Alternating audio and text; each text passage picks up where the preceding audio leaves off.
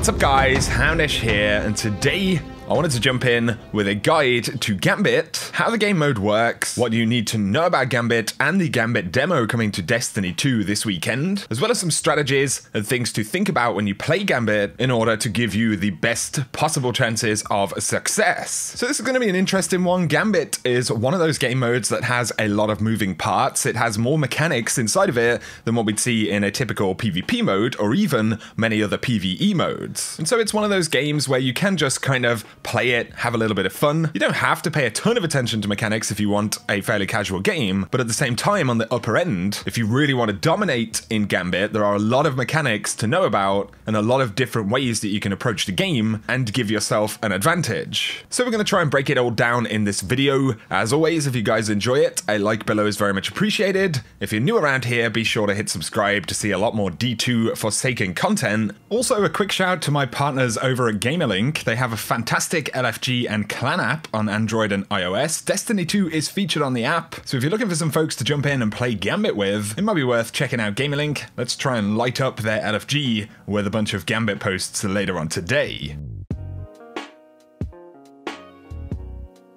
So first up, of course, Destiny 2 will be getting a free trial of Gambit before Forsaken launches, and that is the September 1st Open Gambit trial. It's going to last for 24 hours. It will start on September 1st's reset time, which is 10 AM PDT, 5 PM UTC, which is 6 PM in the UK. You are not required to own any expansions. You do require PlayStation or Xbox Live, of course. And as far as we know, this game mode will pop up in the Director. They have confirmed that we shouldn't be getting any Year 2 rewards dropped, but they have filled the loophole with stuff from Year 1, so it could be pretty interesting. Gambit will feature matchmaking as well, so you can go in with a team of 4 or a team of 2, or indeed you can play solo. I should also mention, this particular Gambit trial is not power enabled, and that is in the PvE aspect of the game. However, in the PvP side of Gambit, power level will affect the way that it plays out. So now let's get into some stuff about Gambit. I'm going to talk about some of the mechanics and then ways to tackle this game mode. So of course, when you fight off waves of enemies inside of Gambit, they will drop motes. These are the kind of white crystally type things you can see, and you need to collect these and bank them. And this is both going to enable you to score, which will give you opportunities to invade the enemy team, to spawn blockers for the enemy team, and ultimately spawn your Primeval, which is the boss you need to defeat to actually win the round. And that's the incredibly basic description of Gambit. The important thing, like I said, is to remember that scoring is used to enable match progress and not to necessarily win the game. So the score itself won't win you the game, but you'll need to score in order to slow the enemy team down and to ultimately spawn your boss in, like I said.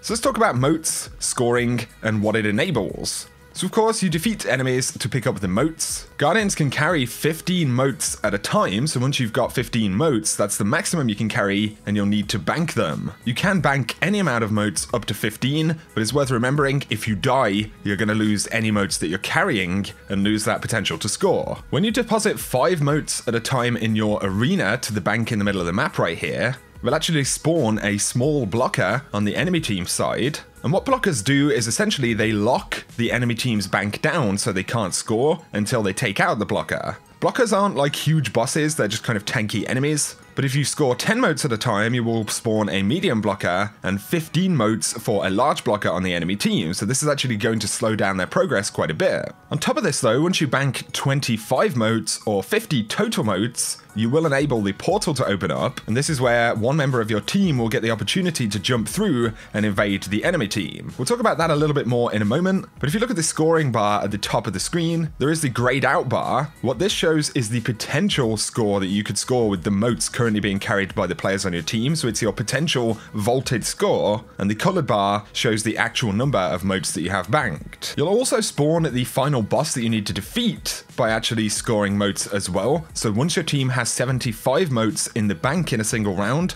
that's when you'll get the opportunity to spawn the Primeval, which is ultimately the road to one of the teams winning the game once that Primeval gets taken out. We'll talk about that a little bit more in a moment, but there is also the invading element of Gambit. So as I mentioned before, when you deposit 25 motes or 50 motes as a team, you're going to open up the portal, which will let one of your team members to actually go through, invade the enemy team as they attempt to score as well. When you invade, you'll have 30 seconds to actually go into the enemy arena. So after 30 seconds, you're going to be taken back out or indeed if the enemy team kill you, you'll respawn back in your own arena. However, once you get to the primeval phase, so once a team scores 75 motes, that team's portal will open indefinitely for the remainder of the match or until the primeval is actually taken out, and you'll have multiple opportunities to invade. A couple of quick things about invading. If you're an invading player, you're going to be spawned in a random location in the enemy arena when you actually go through the portal. You'll be given an overshield, so you're actually quite a bit stronger than you normally would be in a PvP match, for example. And obviously you can use the heavy ammo you've got, you can use your primary weapons to take out enemies on the other team. Don't worry about the PvE enemies when you invade, they aren't actually going to attack you, they're allied with you, interestingly enough. So all you need to focus on is killing enemy players. And obviously what this is going to do is disrupt the enemy team, disrupt their ability to score, disrupt their ability to take out the blockers, or indeed kill their boss. But bear in mind, this works two ways, so don't get too comfortable in your own arena. Bear in mind, you're going to be invaded as well. So now we've got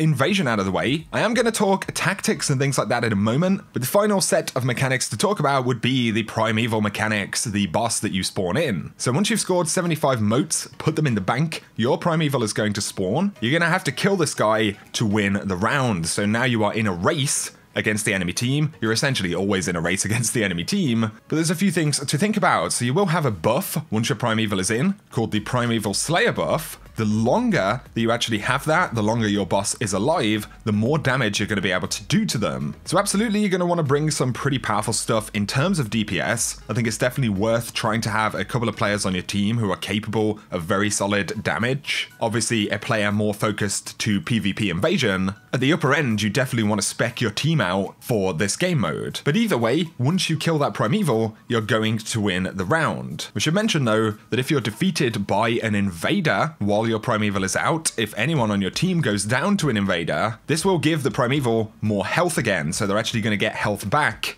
if enemy invaders take your team out. And so there are a lot of mechanics going on right here. And really, I wanted to break down some top tips, some things to think about when you play Gambit. So when you go into a game, definitely you want to bank aggressively at the start of the game to try and get ahead. And most importantly, you want to spawn blockers onto the enemy side. Blockers actually stack up. So of course, like we mentioned, you can spawn a different type of blocker by banking 5, 10, or 15 motes. But these actually stack, so if you vault enough motes quickly enough at the beginning, you're actually going to spawn a series of blockers which spawn in a row on the other side. So scoring very quickly and in high amounts is very important at the beginning of the game, but definitely try and score 5, 10, or 15 at a time to make those blockers as obnoxious as possible. And of course, during this time, you're going to have increased your team's score, getting closer to that opportunity for the primeval to spawn. But on top of this, you're going to get the portal opened up at 25 and 50 motes. Like I said, before you actually invade, definitely try and have everyone on your team score as aggressively as possible. If you can send a bunch of blockers to the enemy team in the first couple of minutes and then attempt to invade soon afterwards, you're essentially going to be invading a team of players who are desperately trying to take out these blockers. They're going to be more preoccupied and relatively easy targets for invasion. Quick tip for invasion in general, obviously try to be stealthy for as long as possible. If you can get a couple of kills without the team really being aware where you are, then obviously that's going to work to your advantage, because despite the buffs and everything like that you've got,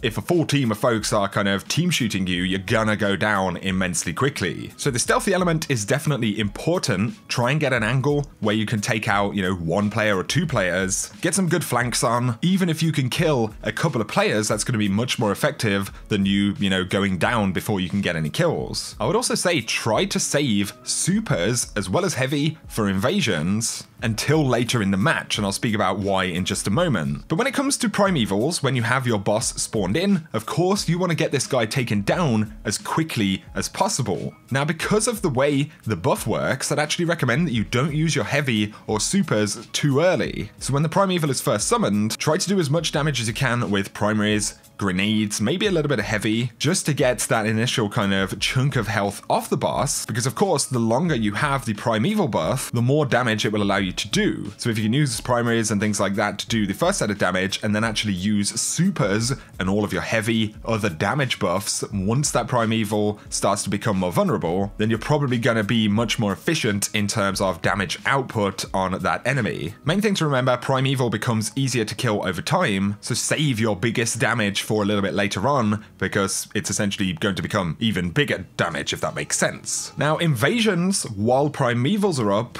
are very important. There is actually a filthy primeval invasion tactic right here. So when you kill an enemy player, it will heal the primeval in their arena. Of course, that works both ways, so if you're killing your primeval, the last thing you want to happen is an invader to start getting kills on your team. So of course, if you have this opportunity yourself, it's going to be very efficient. So if possible, try to let the enemy team do a little damage to their primeval before you actually invade for the kill. The Drifter, the Gambit vendor, will actually say when the enemy team's primeval has been spawned in. And so especially if you've already got some progress on your primeval boss, it means that you can try and stay in your arena, do a little bit more damage to your primeval, wait until you hear that the enemy primeval has spawned in, then go through after maybe 20 or 30 seconds to disrupt. And what you're going to be doing if you get kills on that team is actually giving their boss health back. So of course, the more damage that they've done to the boss already, the more detrimental you as an invader are going to be if you're getting kills on them at that point in time. Do just remember that the enemy team can do the exact same thing to you, so when the primeval spawns in, be extra careful not to let enemy invaders wipe your team. This is also why I recommended before that you hold on to things like supers, especially for invasions when the enemy primeval is up. You know, if you've got a hammer titan or something like that, you jump through, maybe get a kill, then pop those hammers while the enemy team is fighting their primeval, you are really gonna mess them up. And so those are some of the core kind of tips that I would break down. Obviously, there's a lot to take in here. Gambit is actually a kind of complicated mode in terms of mechanics, or at least it can be if you want it to be, and there are a lot of opportunities for you to actually outscore, and like I said, be detrimental to the enemy team. That is the main purpose of invasions, for example. So I hope those tips help you guys out. One thing to mention about weapons. So we are going to be using our current weapons in the demo version. Of course, when Forsaken launches in just a few days' time, we'll be able to use a bunch of new gear that we can get. But right now, just a few recommendations. Crimson, I think, is going to be a pretty good weapon for this because, of course, you do get the healing effect, and it can also auto-reload. And when you're jumping into big groups of enemies to try and collect motes, get as many kills as possible, obviously getting your health back is going to reduce the amount of time you need to waste actually regenerating health before you can collect motes, and indeed the time that you'd waste reloading the weapon. That's the main thing about Gambit. You are in a race, you are outscoring another team, so you want as many opportunities to get back into that fight, keep collecting and banking motes. And I think Crimson could be a pretty good primary weapon. Another one, or another series of weapons, would be shotguns in general. Ikelos shotgun's going to be great. Of course, it has that DPS potential against primevals, but you can use it for ads and stuff in general. You can easily go for the Perfect Paradox, Hawthorne's Filforge shotgun, or any other weapons like that that you'd enjoy. Shotguns are in general great for these close range PvE enemies, as well as invasions and DPS. For me, shotguns are the strongest and easiest to use special weapon type for Gambit. You're also going to need DPS, so if you're in a team, you can kind of intelligently set this up. Maybe you have some folks with something like the spindle, of course tractor cannon with the buff, maybe some good shotguns there as well. Also rockets in general, especially anything with tracking. We don't have too many good tracking rockets right now, but they're generally going to be very solid in Gambit, and they're especially easy to use for invasions because there is a lot of heavy ammo around. Those are just a few, very general shouts as far as weapons go. Of course, there's plenty of stuff you can use right now, and I'd say in the demo version, it's definitely worth experimenting as much as possible. But guys, that would be my breakdown for Gambit, the basics of the game mode, some things to think about in terms of tactics. Of course, we're going to get more time with Gambit over the next few weeks, so more things will kind of develop. I'm sure we'll see some interesting strategies and stuff like that, but hopefully this will be good as we go in with the demo and the first couple of weeks of Gambit. So if you have enjoyed the video, a like below is very much appreciated. Let us know in the comment section any top tips that you have, any things that you found that work really well in Gambit that might help other folks out. That would be super appreciated. But if you're new around here. Be sure to hit subscribe if you want to see a lot more Destiny 2 content. For now though, I very much appreciate you guys tuning in, and whatever you get up to, I hope you have an awesome day.